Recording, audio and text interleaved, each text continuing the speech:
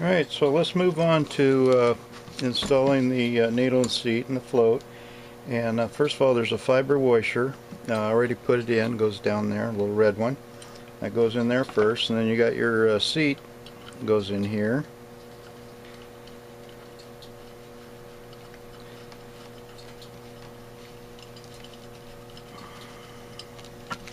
Use a 3/8 wrench and move it back and forth a little bit. Make sure that gasket is seated well. And incidentally, if you forget the gasket, or the gasket's broken or something like that, you'll get a flooding situation. Gas will come in around here instead of through the needle and seat, so it will never shut off. So if you have a flooding situation, that could be one of the problems.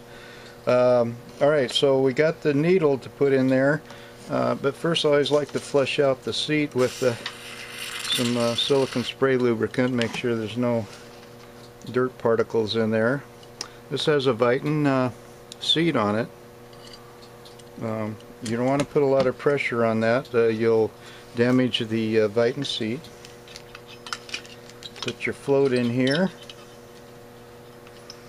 By the way, your float drop would be adjusted with this little tab, and your float level is adjusted by bending this little tab up and down.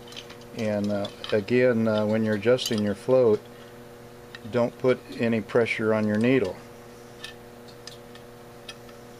Okay, so without the gasket on there, you're going to measure the level from the edge of the, I want to say the bottom of the top is what it is, but where the gasket surface from here to the top of the float.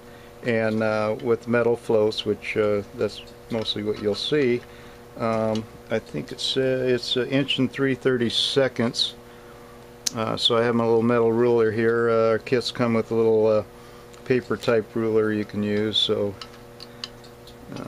most of us have a good metal ruler around. So this one's just a tad bit high, and I will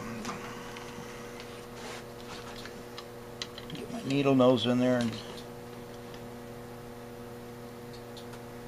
squeeze that just slightly.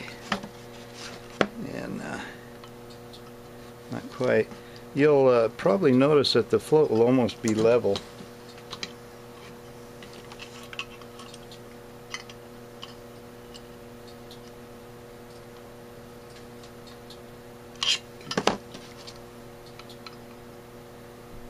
And I do both sides just in case it's kind of bent one way or the other. You want the float to be on their level.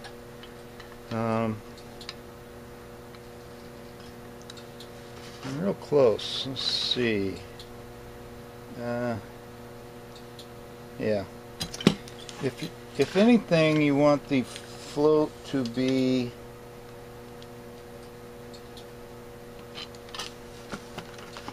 if you're going to end up fudging, you would want a make sure I say this right because the thing is upside down.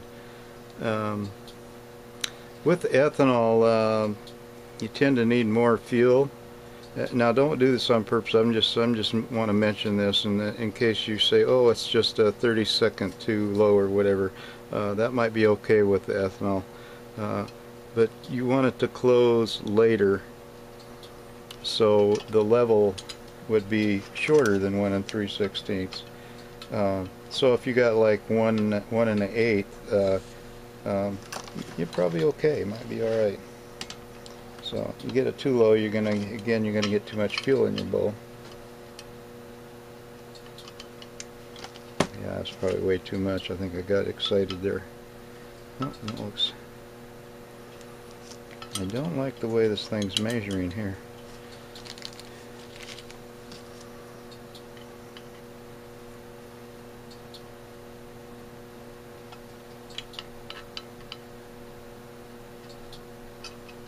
Oh yeah, there we go.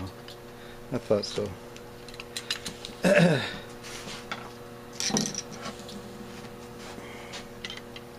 do things because of the video that I wouldn't normally do on the bench, so bear with me.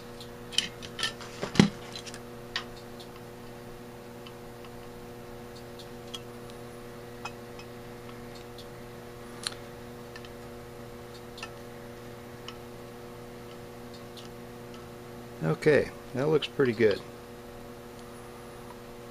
So I don't know if you can see that with the camera, but you'll see the float is basically just real close to being level. So if you had to eyeball it, that's what you would do. Alright, so let's that's the float. The float's all adjusted.